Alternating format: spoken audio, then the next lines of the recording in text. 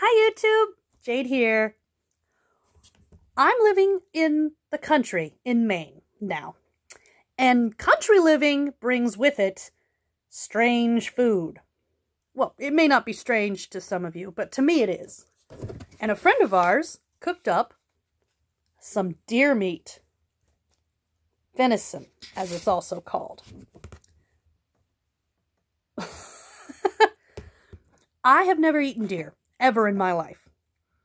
I'm about to try deer for the first time.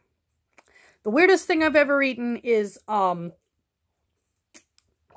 ostrich meat. I tried that in high school because a girl knew a guy who had an ostrich farm. Ostrich meat tastes like French fries if you put mustard on it. It's weird. So I have no idea how this is going to taste. I'm going to try it with I don't think there's any seasoning on this. There's nothing to dip it in. This is just straight deer meat. Here it comes. Deer meat going down the hatch.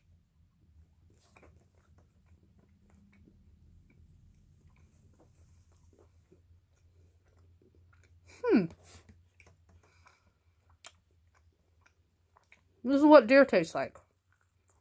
Wow. Well, that is such a unique flavor. It's like slightly like lamb, yet it also has a flavor of chicken as well. So it's like lamb mixed with chicken. But it also tastes like this is a wild animal you're not really supposed to be eating. I'm trying another piece. Wow. That is different.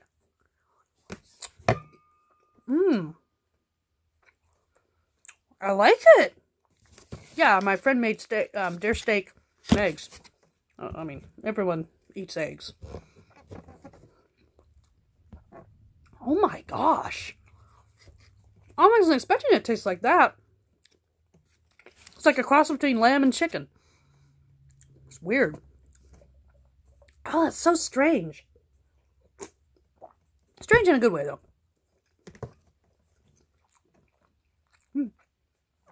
Eggs. They need some salt. I'm gonna go get some salt after this video. But yeah, looks like a turd. I'm immature. That is incredibly good. All my life I've wondered what venison tasted like. And I mean, it looks like lamb, doesn't it? It's not focused. It kind of looks like lamb, except darker. It tastes like a cross between lamb and chicken. That's the only way I can describe it. My cat's playing with a box. Wow. That was incredible. I'm so glad I got to try venison for the first time, and I got to share it with all of you. Anyway, I'm gonna go get some salt for my eggs, because they need it. Anyway, I love all of you. Jade signing off.